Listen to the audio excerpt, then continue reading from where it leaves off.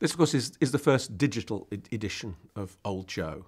And having a digital Old Joe sits alongside the university's attempt to modernise the way in which it communicates right across its communities.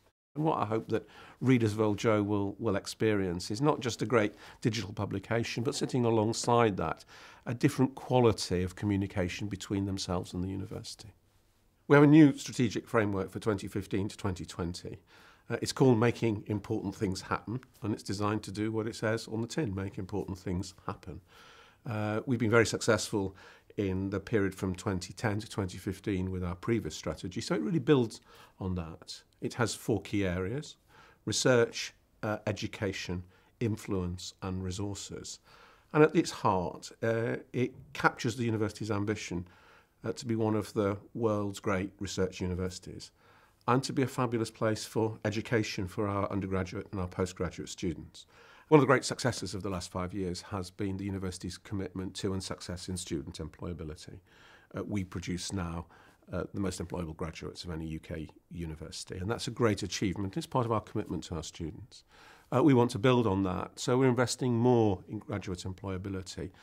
We are taking the model that we have pioneered so we can work with our international students to promote international graduate employability. We're working with our graduate students as well as our undergraduate students.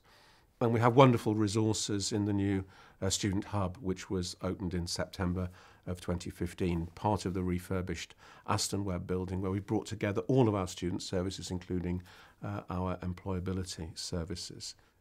The university wants to be influential in a number of areas. We want to be influential in our city, in our region. We were founded as the first civic university, the University of Birmingham.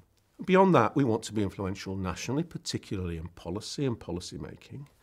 And we want to be increasingly influential internationally. We have centres in China, we have centres in the US, we have centres in Brazil, and we're developing our influence in other areas of the world too.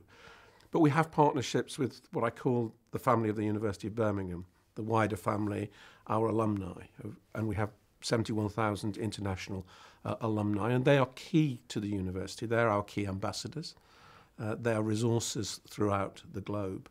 And one of the things that we want to do over the next 5 years is have a still closer relationship with those international alumni, to draw them into the international ambitions of the university, to work with them in developing and further enhancing our reputation.